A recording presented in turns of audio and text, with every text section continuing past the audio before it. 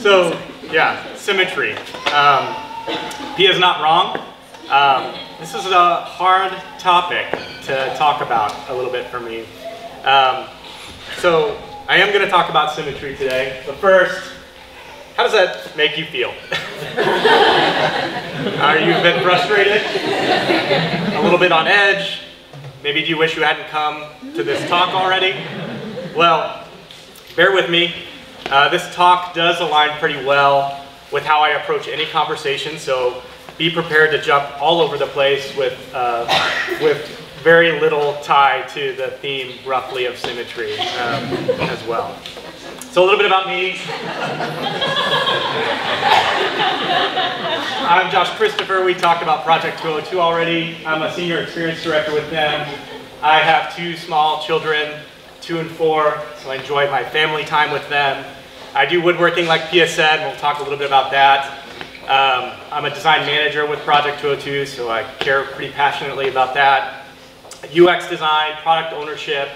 My degree and my background is in industrial design, so product design. I went to art school, which you'll also see a little bit of that in this deck, so you are all my people. I'm really into self-deprecating humor. I have tiny hands.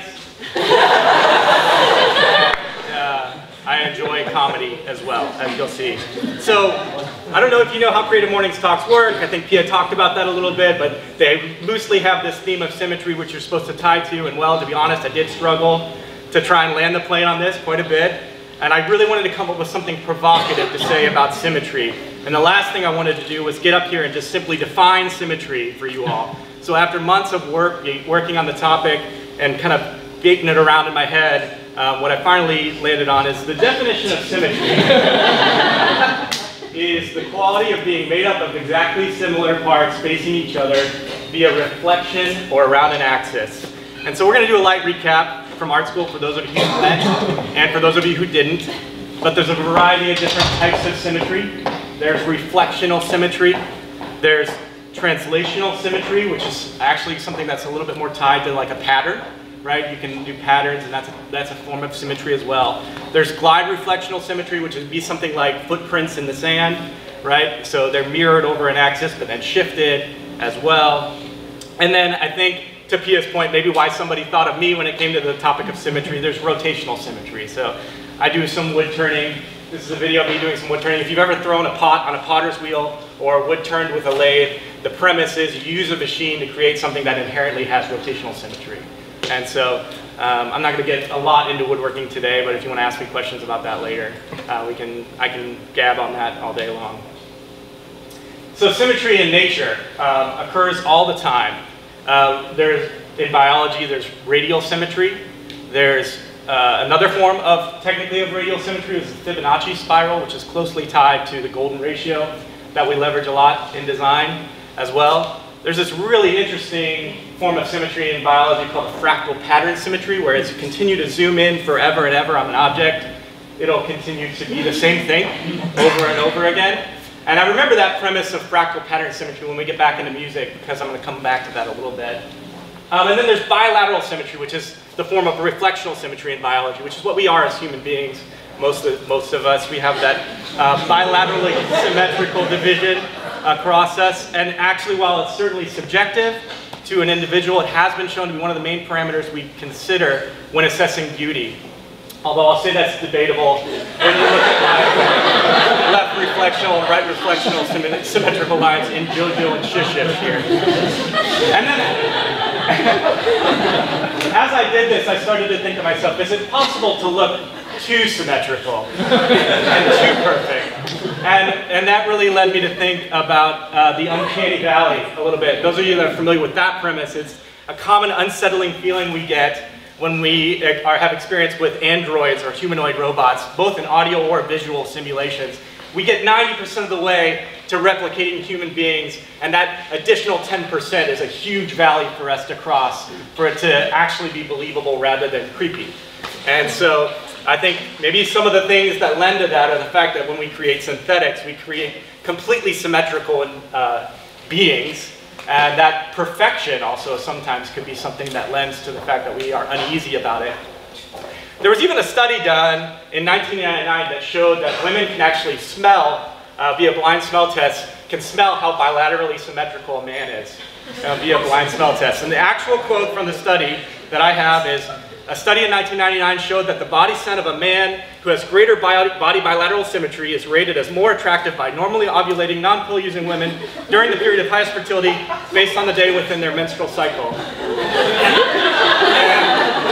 I promised both my female co-workers and my wife I wasn't going to say menstrual cycle in my talk about symmetry, yet here we are.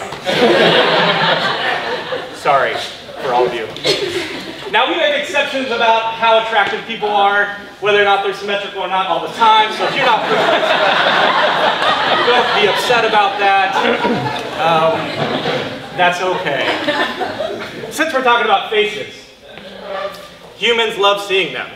We see them everywhere. Even if there's anything that could be perceived as two eyes and a nose, we immediately project a face onto that thing. That's actually a psychological phenomenon called pareidolia. It's a fun thing to Google and check out, and that's just basically the fact that our brains lend significance to facial features, in particular random patterns. And while we're still on the subject of faces, I think this slide deck just needs one more picture of me.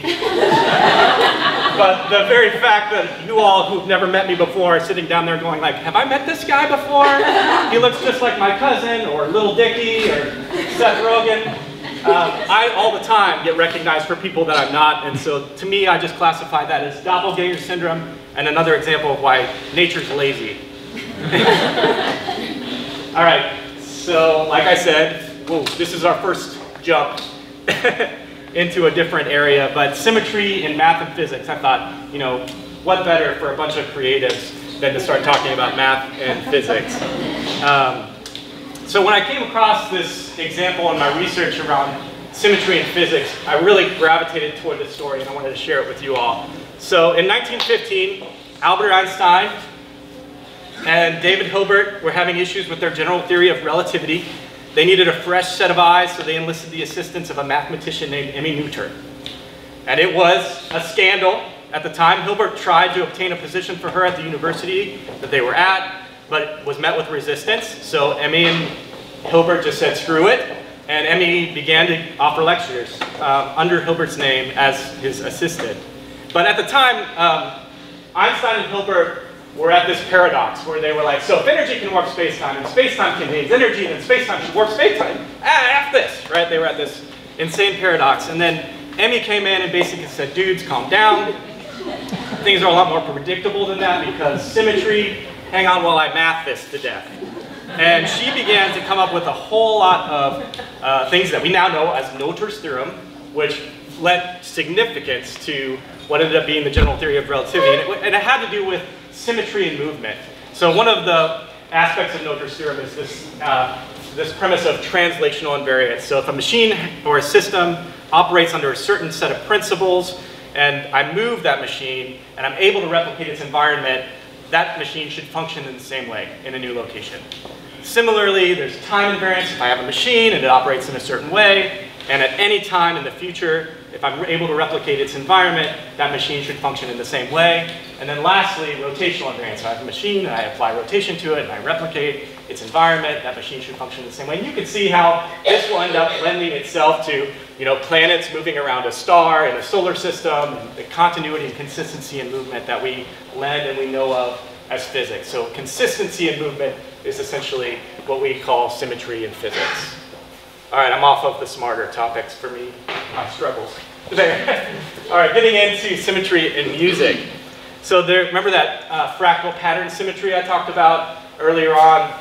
There's this premise in music called a music fractal, and that's where a piece of music, when slowed down or sped up or reversed and played over itself, can actually harmonize with that piece over top of itself. And I've got a really good example of that. Johann Sebastian Bach loved him some symmetry in his fugues, and I'm gonna play one for you real quick.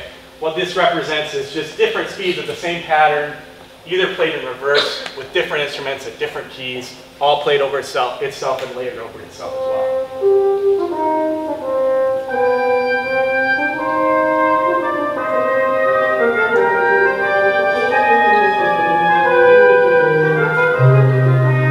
This visual was done by the Santa Fe Institute. I think it really illustrates that music fractal.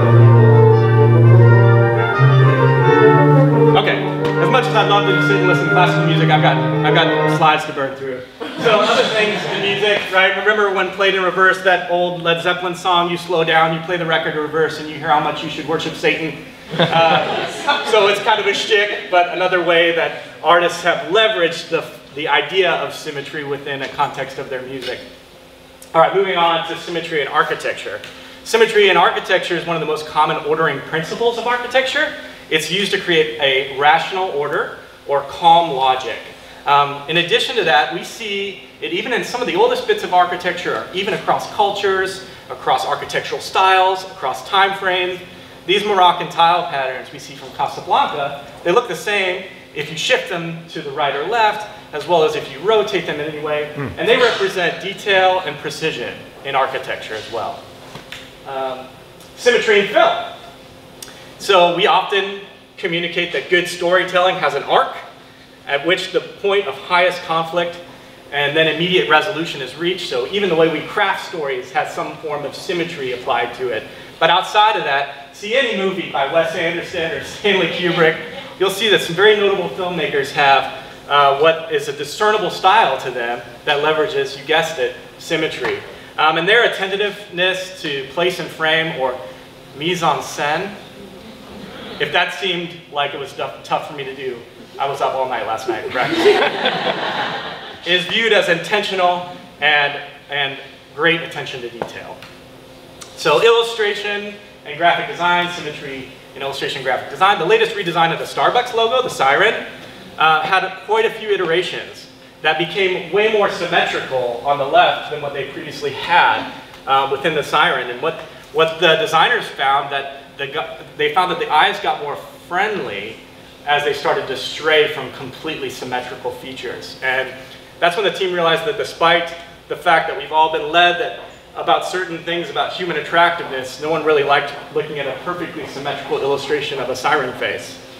It was kind of a eureka moment for that team as well. If you do any kind of digital art, there's some really great apps out there today that allow you to leverage symmetry rulers to create digital art. This one's called Amasiograph. It's a really, really neat example of how to leverage symmetry in illustration. There's ambigrams, which are often used for tattooing, but it's a word or art form that's a symbolic representation whose elements retain meaning when viewed or interpreted in a different direction. And that's not to be confused with palindromes, which are words or phrases with the same meaning front or back, like taco cat. Symmetry in fine art, this could be an entire talk, so I just cherry-picked a few examples here. Leonardo da Vinci's Last Supper, most of his pieces are often looked at as having a grid reapplied to them again, and having some really nice structure and almost mathematical. But he actually leverages symmetry in the example of the Last Supper to help with the storytelling. What's happening on the left versus the right, placement in frame, all have some impact of him trying to create a story out of this still image he painted. In school, if you went to art school, we all learned about the rule of thirds, but some additional detail on a more robust premise is dynamic symmetry. It's another form of rationalizing or creating structured compositions. Basically, it's accomplished by utilizing dynamic rectangles and to grid out a composition. And the one shown here is called the root phi. So that's a fun thing to leverage if you make art as well to look at. MC Escher, most of his artworks, he was a Dutch graphic artist, and he made mathematically inspired illustrations. And so a lot of his stuff has symmetry, has pattern, some really, really great examples there. Georgia O'Keeffe, American painter, a lot of her stuff is very floral and organic and beautiful. Many of her works are extreme close-up of flowers, and they look an awful lot like the opposite of something phallic, which has a word, and that word is yonic. Just don't Google that from your work device. And then there's this premise of creating things that have asymmetrical balance, and that's more difficult to do than just an immediate bisection and a reflection of a thing, and it relies on a compositional balance of dissimilar elements to create symmetry in the way that we look and our eyes flow over a piece as well. It's a lot more complex to achieve as well. Symmetry in writing. Writing generally is one massive form of symmetry. I mean, the fact that in the English language we just repeat our 26 characters over and over again to derive meaning out of them is a form of repetitive symmetry. And symmetry, of course, shows up in writing all the time. But one of my favorite examples of symmetry in writing is parallelism. So I'll give you an example. An example of a non-parallel phrase is, Josh likes carving wood, to eat junk food, and naps. The parallel version of that is Josh likes carving wood, eating junk, and taking naps. It's often used, parallelism or parallel structure is often used to create clarity, to provide emphasis, to generate rhythm in a phrase or dialogue. And it's leveraged in quite a few of the things that we quote very frequently. One small step for man, one giant leap for mankind. My point is, life is about balance. The good and the bad, the highs and the lows, the piña and the colada. All right, symmetry and product design. Everybody, I know I'm jumping everywhere. It's me. So, a lot of the things we make for ourselves, we interact with. And a lot of us, like I said, are bilaterally symmetrical. So oftentimes our products take on that shape too. When we're creating a chair, it makes sense for that chair to be bilaterally symmetrical like we are. Although, asymmetry in product design often has a tendency to look more complex or organic, despite symmetry showing up all the time, like I said, in nature. So we have to make intentional decisions about symmetry when we design products, because oftentimes it's easier to manufacture something that looks more symmetrical, generally, too. But even outside of that, our current aesthetic is really lends itself very well to, this is an example of Dieter Rams, German industrial designer. His unobtrusive approach to design and product design is this whole like less is better, and we're still referencing it today in quite a few of the products that we create and copying it. Now, this is an example of asymmetry in product design. It's off the license plate on the Land Rover. It's always been off to the left. The most recent design of the Land Rover is pretty polarizing. You either love this or you hate it. It's very similar to my title slide. It's, oh man, it's so close to the center, and so they get a lot of flack about that as well. So asymmetry in product design can often be polarizing as well. All right, lastly, symmetry in what Project 202 and what we do, symmetry in UX design. Today, we are creating experiences with design systems. So we are creating components that are meant to be reutilized, that are meant to capitalize on the fact that people know what a button is, and they interact with the button, and they want a consistent experience because they've learned how to interact with that button over and over again. And so we try to replicate and leverage the fact that people have learned behaviors and create that consistency in experiences when people go through workflows. Some other examples, there's this premise called change blindness, and that lends itself to creating consistent experiences for users as well. Steven Anderson, who's local as well, gave a great talk a while ago about sweating the UX details. And in that, he had this great example of change blindness where he said, all right, if I don't attend to the change that happens within an experience, it's really difficult to see what changed.